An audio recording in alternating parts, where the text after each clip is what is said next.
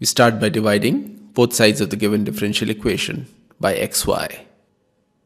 Therefore, we get 1 upon y times dy upon dx plus 1 upon x times ln y is equal to e raised to the power x. Now let ln y be equal to z.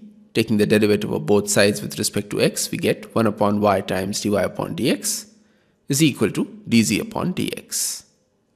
Using this result, the given differential equation becomes dz upon dx plus 1 upon x times z is equal to e raised to the power x.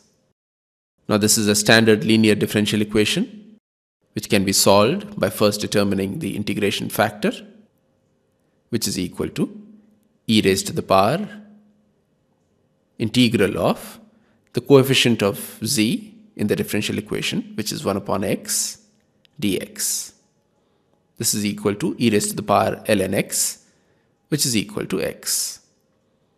Therefore, the solution of the differential equation is z times the integration factor x is equal to integral of the integration factor x times the right hand side of the differential equation, which is e raised to the power x dx plus the constant of integration c.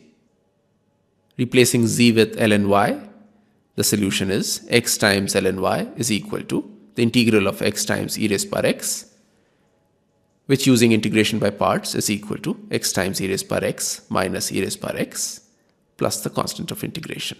And this is the required solution.